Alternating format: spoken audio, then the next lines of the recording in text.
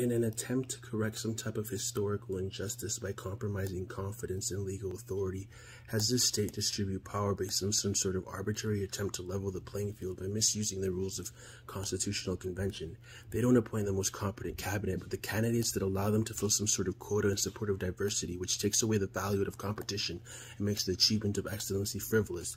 So the most effective and competent candidate should not be overlooked merely because they don't have the physical characteristics of an oppressed minority. So making an advantage a disadvantage is an injustice, and it doesn't make things more equal, but merely makes achievement frivolous. I am unsuccessful because I'm a brown lady, not because I have below average IQ and ambition. Do your best to get the ethnic browns out of the toilet bowl by voting for your new Liberal MPP of the Ward 8 Parkwood Institute of Mental Health, Angela Horwicks.